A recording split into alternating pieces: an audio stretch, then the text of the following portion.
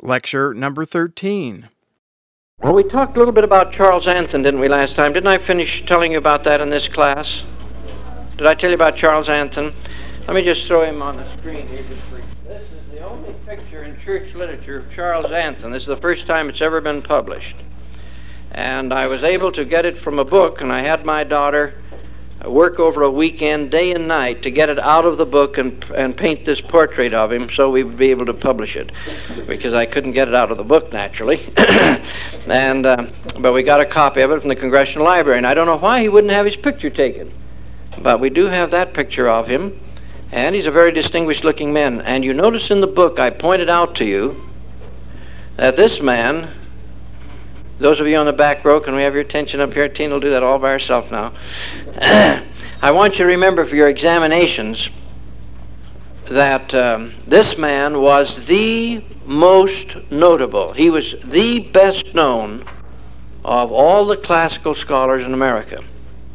And nobody had ever checked on him before. I couldn't find any place that anybody had done any work on him before Professor Stanley Kimball of the Southern Illinois University published an article in BYU Studies in the spring of 1970. He didn't put in his picture, but he put a little of his background.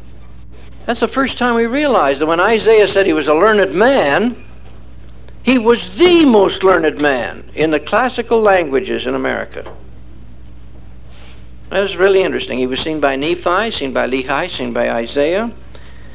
And I think it's just thrilling to think that here, 700 BC, Isaiah saw him, described him, saw that he would get certain things handed to them that were one of the great archaeological treasures of the earth, a copy of some things that had been written in ancient America, and he said, well, bring them to me, I'll translate them. Martin Harris, the farmer, says, well, of course, a lot of this is sealed up, you know. Well, of course, he said, I can't read a sealed book. And he said the very words that Isaiah said he would say back 700 and some odd years BC. And when Martin Harris came back with the book, he said, you know, Professor, you're the man in the book of Isaiah. And Dr. Anthon said, I am who? Well, you know, Isaiah said that when we presented this to you, you'd say you couldn't read a sealed book. And that's just what they said you'd say. And I got the book now if you want to read it. He said, don't you dare leave that in my house. Don't you dare. You take that out. Get out of here. I don't want to be that man in Isaiah. That was his reaction. I don't want to be that man. Couldn't help himself. He's a historical character. He's a prophetic character. Charles Anthon. It says he had a book. He printed a book which was a college text every year for a period of about 35 years. Now that's fantastic to me. It took me 12 years to do the first 2,000 years, about 9 years to do the third 1,000, about 8 years to do the fourth 1,000. I've been on this Book of Mormon study now for nearly 10 years. And for him to produce a text, one text a year, just amazes me. And notice what it says. Edgar Allan Poe says, if not absolutely the best, he's at least generally considered the best classicist in America. And Harper's Weekly said Anthon was more widely known in Europe than any other American commentator on classical authors. All right, now let me just tell you a little story briefly. You know part of this story, but just so that you'll be sure you have it in mind. When Joseph Smith was completing the translation of the Book of Mormon by the power of God, because he was a relatively ignorant person, as his wife says, he did not have the ability to do any of these kind of things. Later on, he was a brilliant writer. At the time he was 39, I can put his writing up against any writing of his century. He was a great speaker. He could hold an audience for 2 hours. At 22 and 23, God said in the Doctrine and Covenants, I gave this book to you in your weakness, Joseph, that no man might be able to say that you produced it from your own strength, that it might be easy for them to get a testimony of it and not try to just shrug it off as though you had done it, because I wanted to do it at a time when everybody who knew you couldn't do it. And he couldn't have done it, of course, when he was brilliant. No scientist could have done it.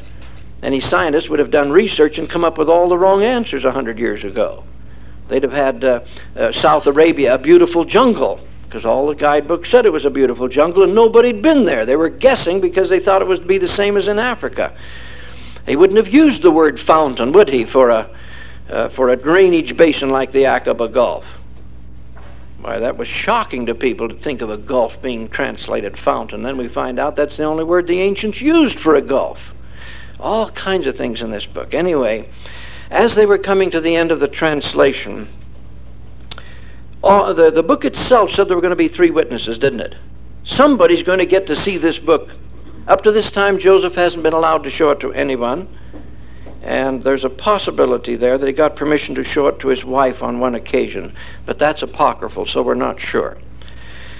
Everybody wonders who it's going to be. So Joseph himself doesn't know who's going to be. Joseph's father wants to be the one. His brother Hiram wants to be the one. His wife Emma says, I certainly ought to be one. I mean, I've been going through all these sacrifices while it was translated. Well, all the Whitmer family wanted to be in on it. And good old Martin Harris, bless his heart, he's nearly twice as old as Joseph Smith. He was up in his 40s. And he'd helped in the beginning, but he went and lost 116 fool's cap pages of the translation, anticipated, fortunately, by the Lord, so it was taken care of. But anyway, oh, he'd like to see those plates. And, of course, Oliver Cowdery had done the whole writing of it, so he hoped he'd be included. David Whitmer was Oliver Cowdery's best friend. He went down in a wagon, brought Joseph and Oliver clear up from Harmony, about 110 miles, so they could finish it without the mobs bothering them. He wanted to be a witness. Who did it turn out to be? 3 very special witnesses anticipated by Nephi and the ancient prophets. That turned out to be Martin Harris. Martin Harris got a chance to be a witness. He thought he was totally rejected of the Lord, and he was for a while. The Lord said he would give him another chance, at least let him be the witness. And then Oliver Cowdery and David Whitmer. And Oliver Cowdery and David Whitmer were very good friends, and Oliver Cowdery married David Whitmer's sister. Kind of interesting. And so on the day that they're to be witnesses, Mother Smith said they had a prayer meeting as a family. And they knelt down and they had several prayers to ask the Lord now to forgive them their sins and let them be worthy to receive this tremendous experience. Hasn't been anything like this since the days of the apostles. As Joseph got up, he walked over to the older man and he said, Martin, unless you'll humble yourself, you're not going to get the witness today. Well, Martin wanted this worse than anything. You see, his wife told him that he was being fooled. He knew he wasn't being fooled, but he was so anxious to persuade her. He wanted something to happen so he could go back and say, I had a scientific witness. The reason that he borrowed the 116 fool's cap pages is because he was so impressed with what was in the book. He said, if my wife reads that, she'll believe it, I think. So you remember he asked 3 times for it, and finally the Lord said, well, let him take it if you want to do it on your own responsibility. And of course, then they were lost. In any event, now he hopes he can get it. And here's Joseph, this young man, telling him, the Spirit of the Lord has whispered, Martin, if you don't humble yourself, you're not going to get it.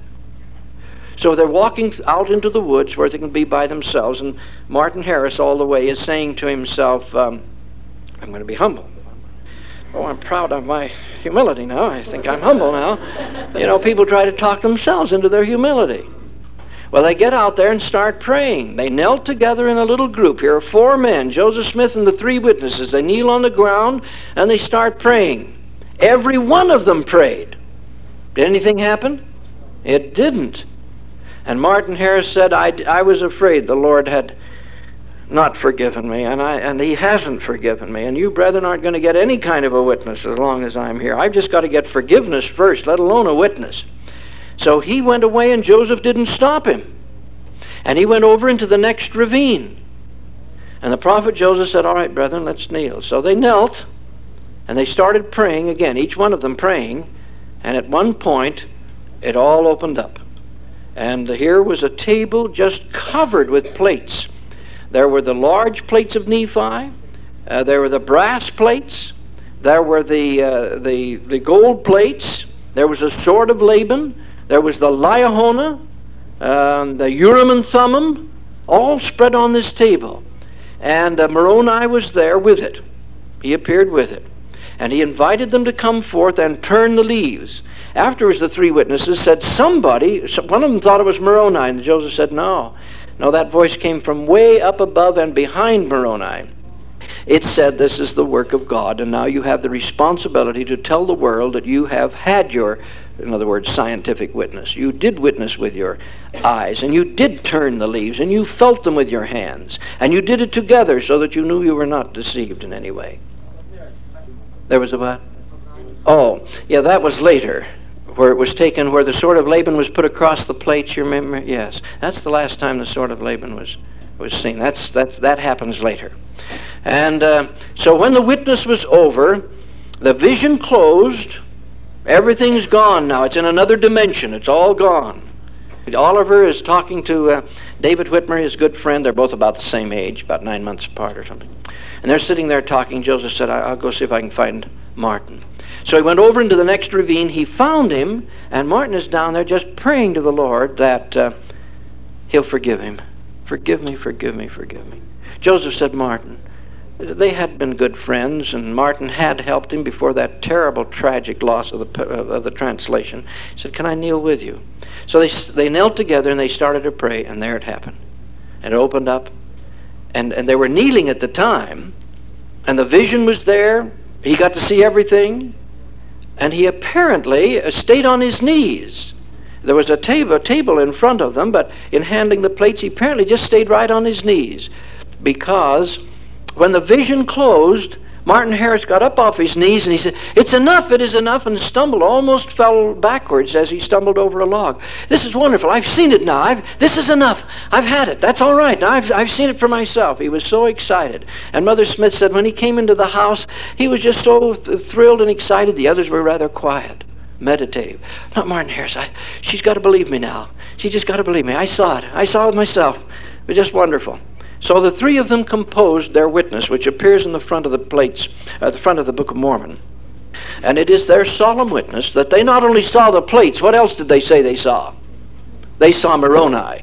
Now you see, when Mother Smith said when Joseph came back, he was almost like her little boy. He's only 23. And he comes over and he just knelt down beside her. She was in a rocking chair. It was about 4 o'clock in the afternoon, she said. They'd been out there nearly all day. And he just knelt down beside her rocking chair and put his head in her lap, and he said, now, Mother, people will know for themselves. I feel like a mountain had been lifted off my shoulders. Others have been able to see now. Now, later on in life, after he had been killed, after Joseph had been killed, they interviewed his wife. I put that in your text, because when you go to the information center, you'll hear it recorded. You can sit there and hear it recorded. As you hear Emma Smith say, my belief in the Book of Mormon is of divine authenticity. I have not the slightest doubt of it.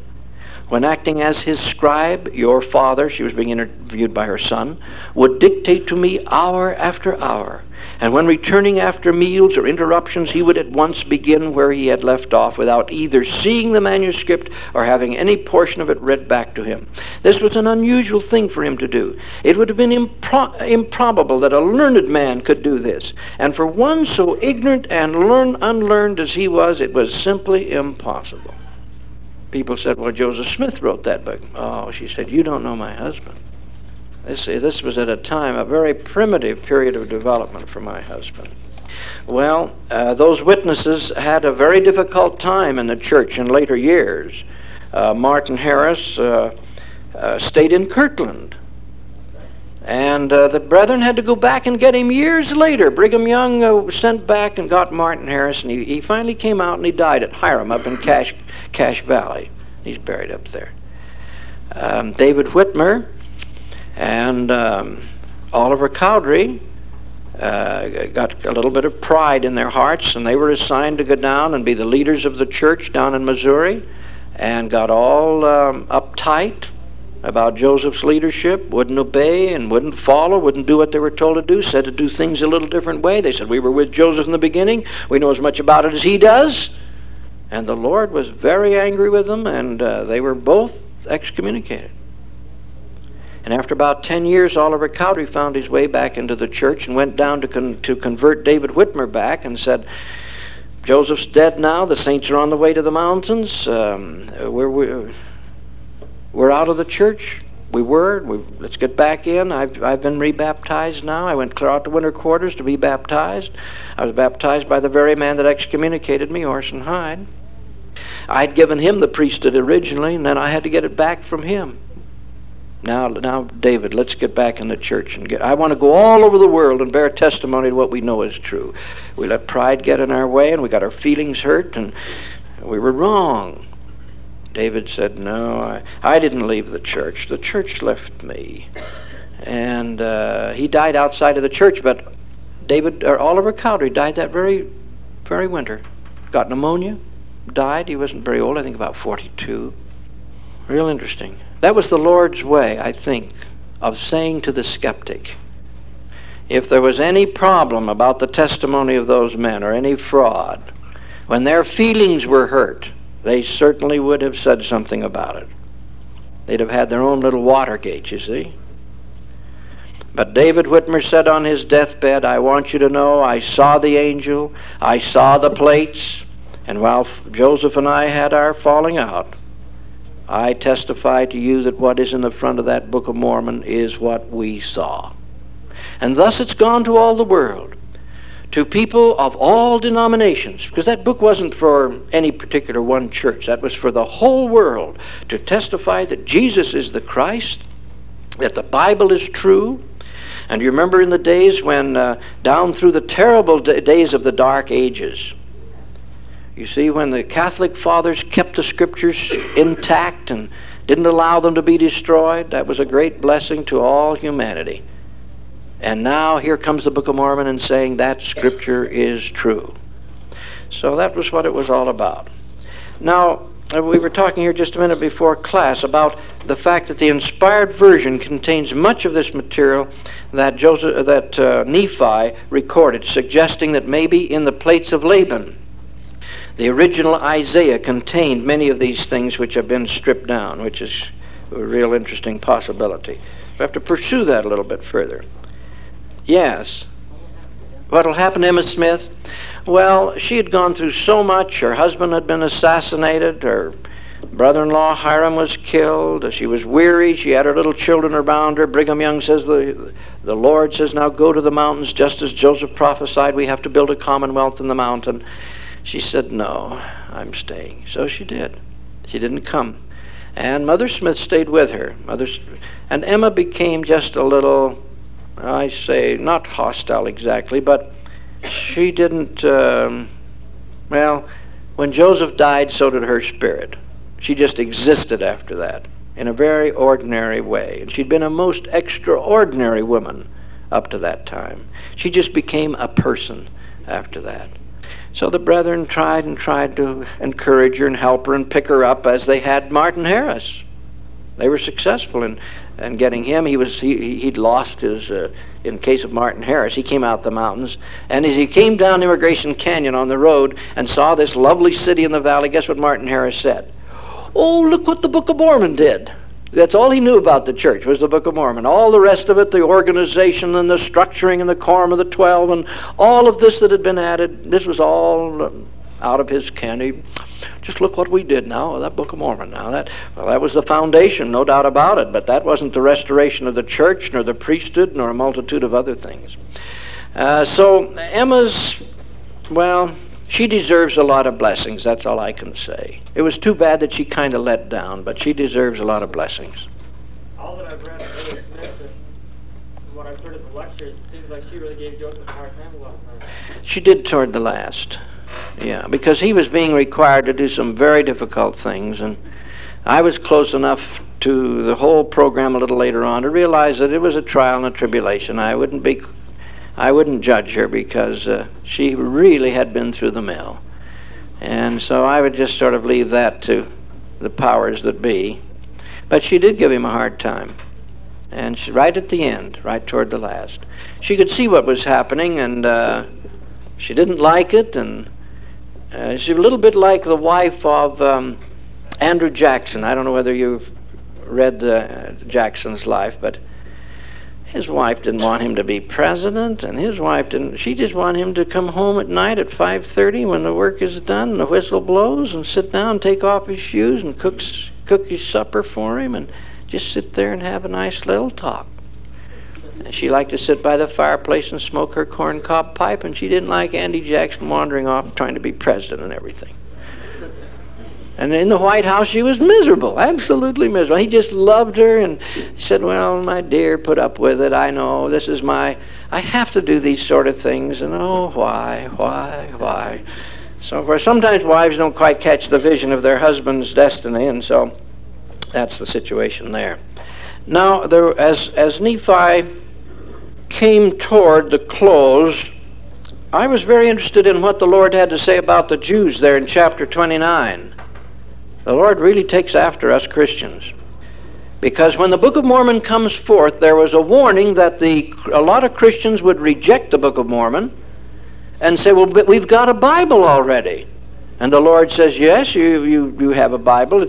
It was kept by the Catholic fathers for you and so forth, but do you really appreciate this Bible? It originated, you know, with Jews. And what have you been doing to the Jews? So I just gave you a little resume of what they'd been doing to the Jews. They'd been massacring them.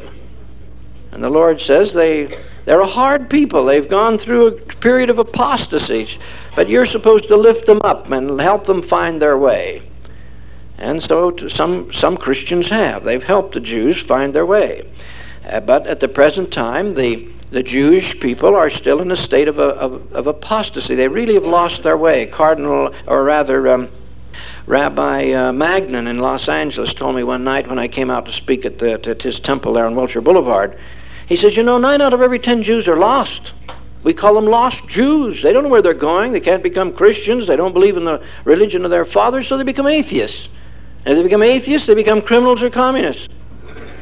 So I have an awful hard time holding my people together. And I said, well, I think there's something better in store for them. He said, there must be. I'm sure there must be. And so later, Rabbi Magnan came up and spoke at BYU. We had a real good visit together. He said, you know, I kind of feel at home here. I said, you are home, Rabbi. You're home. You're home. So he got a Book of Mormon, and I said, you'll find a lot about your people in that book. They do feel at home. I was talking to a man the day before yesterday.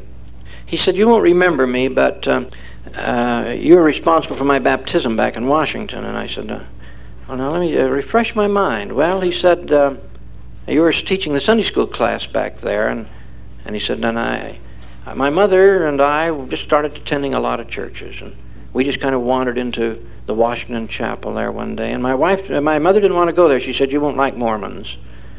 So he said, I didn't really go there until she was sick one day. And so he said, I wandered in, and I came inside the foyer of the chapel, and a man met me at the door and shook my hand, and there were 3 or 4 other people standing there, and he said, I just stopped. And I said, I'm home. I'm home. I've arrived. This is it. And he said, and then I walked in, and you were having your Sunday school class, and he said, it was amazing. He said, about 350 people there. And he said, I found out there were about 50 more like myself who weren't members of the church there. And so he said, you won't remember, but he said, you talked to me a couple of times, but the missionaries then baptized me, and I came on in the church. And then he went on ahead and became a doctor. So you just never know where these seeds go, you see, because I didn't remember him. Well, we were averaging about 10 baptisms a month. I was stake mission president then, and it was a thrilling assignment. And we had the people attending from the legations and the embassies all around there on 16th Street and Columbia Road. It was one of the most beautiful churches in all Washington, the most expensive chapel the church had ever built. Had Moroni up on the top, and it was quite all the buses stopped by it as they were going around. And all of a sudden, people were beginning to say, what is this business of the Mormons anyway? Over at Georgetown University, where they train the young priests, I was invited to give a whole series of lectures to the young priests on Mormonism. And I spoke in 85 Protestant churches in Washington, D.C. in 2 years. Gave Easter sermons at several of them. The Presbyterian minister came and said, will you tell my people about the Book of Mormon? And I said, yes, be happy to. And so I gave my talk, and when it was through, he held up the book, and he said, now you know why I've been quoting out of this book. See, now this has been growing. This is growing all over the world. A great thing. The Lord said, I'll do a marvelous work and a wonder. I'll do a marvelous work and a wonder. And he really has been doing it. All right. Now the Lord says, I've had all nations that I've revealed myself to write their material, and ultimately you'll have the scriptures of the 10 tribes. 10 tribes will have your scripture. And you know what I'm hopeful you will do? I'll hopeful that when they hand you the scriptures of the 10 tribes to read, you'll already have the standard works so completely digested that you'll catch the significance of all the things that are in those 10 tribe scriptures. And you'll say, oh my goodness, that ties in beautifully to the writings of Jacob. Well, now, isn't that fascinating? That's exactly what Alma was talking about in chapter 42. See, then you'll appreciate that scriptures. Other people will thumb the pages and say, it's real interesting, right? But it's just great when you know enough about it, so it starts all fitting together. I was in the mission field for 6 months before I heard anything that was familiar, facetiously speaking. The hardest book I ever read was the New Testament. I didn't like the way the language was. It was cruddy, Old English. Didn't go anywhere. It took too long to say it. I went through the New Testament 3 times before I began to enjoy reading the scriptures. I was only 17 when I went on my mission, and it just did not appeal to me. And, let's get going with something here. And all this stuff, gee, what's Paul talking about anyway? I wonder if he really knew what he's talking about here. Then I heard somebody get up one night in a meeting, and they told something out of the book of Acts, and I recognized it. See, my generation didn't study the scriptures. We went to Sunday school and fooled around, passed notes, and so forth. And at least we stayed in the church. That's about the most we could get credit for. But you can see how hard up they were for missionaries. When I went at 17, I was the only missionary from the entire community of San Bernardino. It was in the local paper. It was such a big event. So, I see, you don't have, it's hard for you to visualize how far down the church went before it started up through the new era, etc. We're on the rise now. This is just thrilling for me to have lived this long to see the change. But I recognized something in a talk, and I said, oh, I know about that. That's Acts chapter 13, and that's great. I recognize that. And it was kind of exciting to recognize something. So I know what people go through. They open up the scriptures. It's strange territory. And if they don't compel themselves to keep going, they'll get bored and flip on the boob tube and watch a football game. It's much more exciting.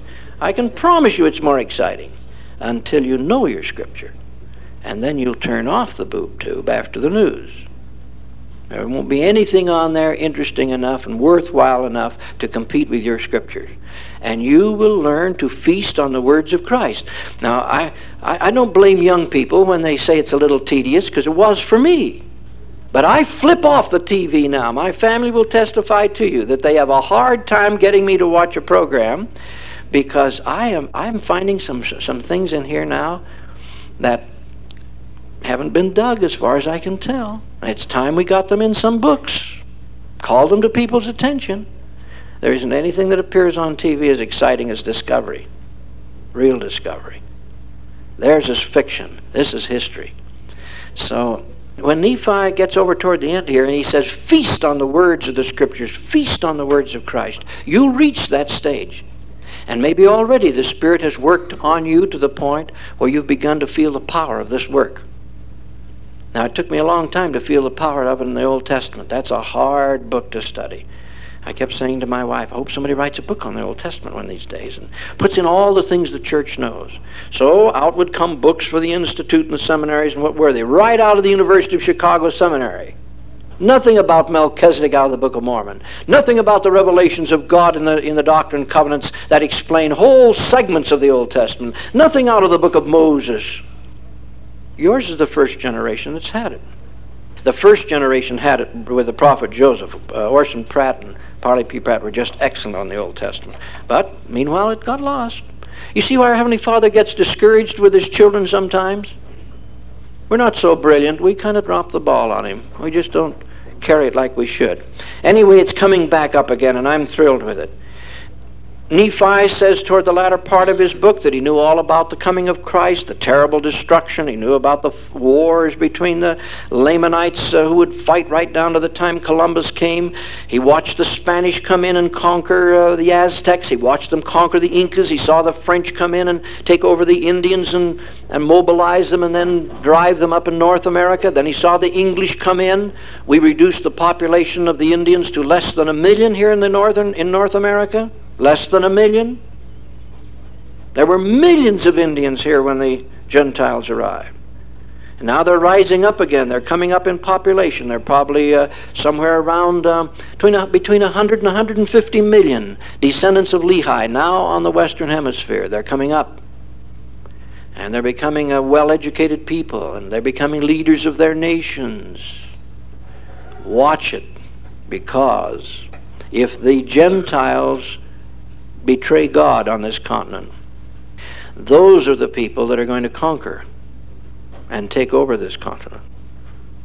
And when you get up to 3rd Nephi next semester, about April, the Savior told the Nephites all about the United States 1974, 75, 76, 77. It's all in there. And we are at the crossroads in the United States.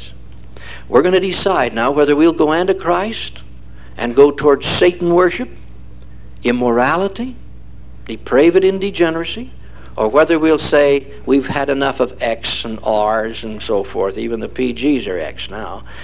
We've had enough of that. We've had enough of this curiously interesting perverted literature that's been called good literature, and that's even required reading in some of our English classes, which is a disgrace to the tastes of our people, where 4-letter words are casually taken for granted. I was raised on construction camps, and there aren't any of those words I haven't heard over and over again. But they're filthy, they're dirty, they're ugly, they're sordid. And to call that good literature is a reflection on taste and judgment. So if we can turn the tide, and if we can get it going back and in the other direction, get away from the 50s, the 60s, and part of the 70s, and start it moving now into a higher direction, we can save this nation. That's the word of the Lord. We can save the nation. Otherwise, we can't save the nation. It'll destroy itself. And you'll have a great population, a depopulation explosion. That's what's coming. A great depopulation explosion is coming, where few men will be left. All the prophets have talked about it. And it says if you know what God is doing and what He's allowing to happen, you won't get scared. Otherwise, your heart will fail you for fear. You'll think everything's come apart at the seams. So this is a great book that we're reading. Now, Nephi says he's prepared to close. He says, I wish I'd included more of the writings of whom? I thought he was going to say Isaiah, but he said his brother Jacob. Oh, he said, that brother Jacob of mine, he was great. Well, we were going to get to the book of Jacob, and lo and behold, he only gave us a couple of sermons. We were in hopes he'd really unload. Jacob is a little book. Nephi loved this baby brother of his, born out in the wilderness, 18 years or more younger than Nephi, 16 to 18, somewhere in there, younger than Nephi. But he loved that younger brother of his. That younger brother lived to be about 100, by the way, Jacob did. Nephi died when he was about 72, as nearly as we can say.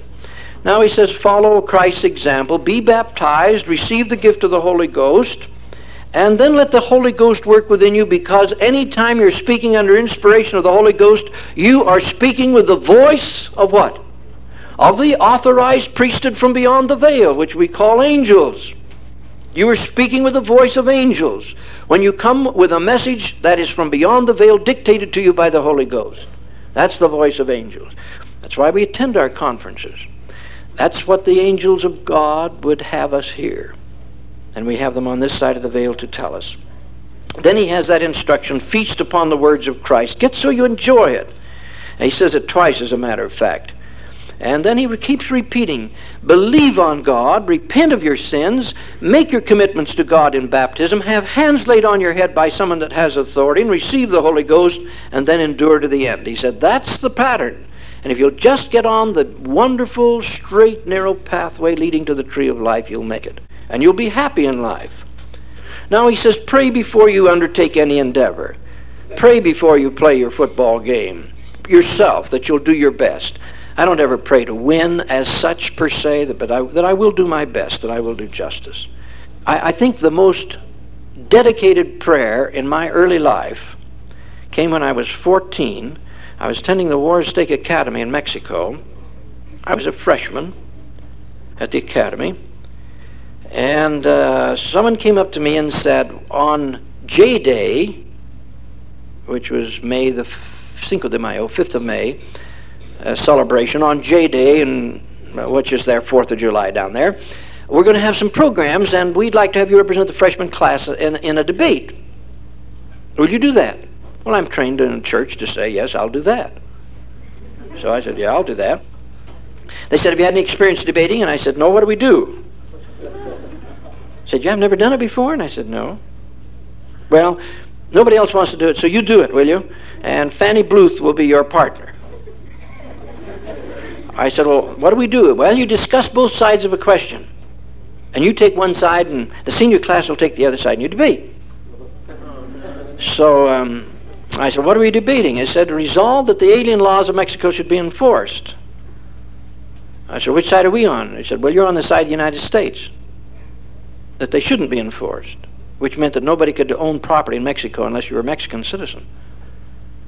I said, well, who will be the judges? Well, El Presidente of Colonial Juarez, the mayor, and other officials that would be, at least I thought, biased. But in any event, I said, all right, good.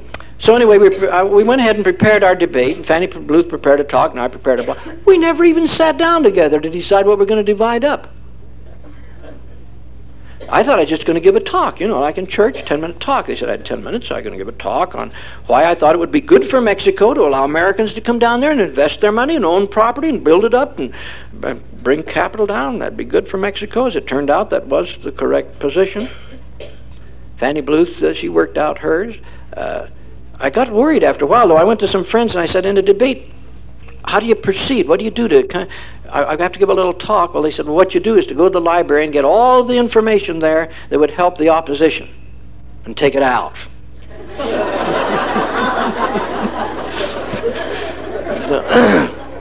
Anyway,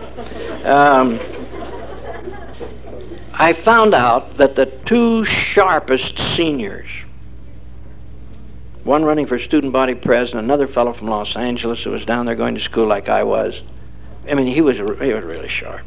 And if he won the debate, you got a J pin. You see, a beautiful gold J pin. And Sunday before the debate, he was going around and say, well, I'll have a J pin there next Sunday. I thought, you will, too. So I got worried. In 2 weeks, I lost 14 pounds. That's a pound a day.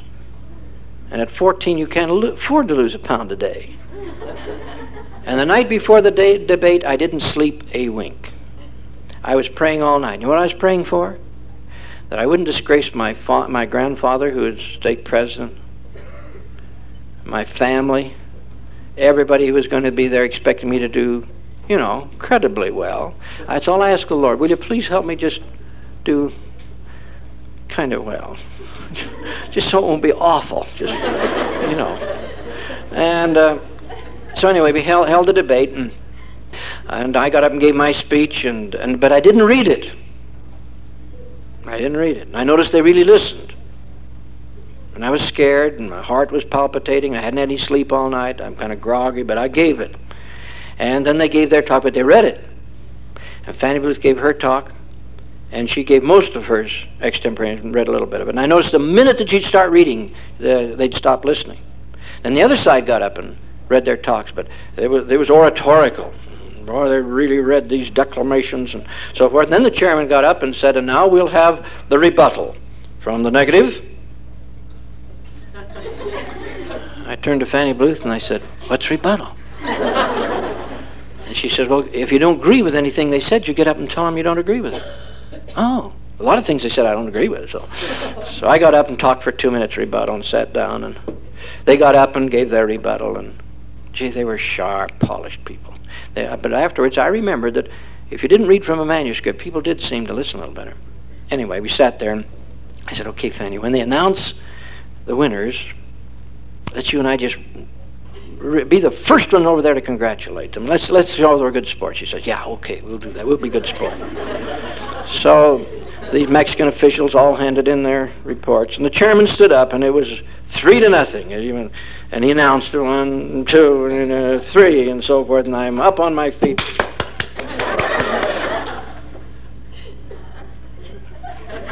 Next thing I knew, Fanny Bluth was pulling on my coat. She said, we won.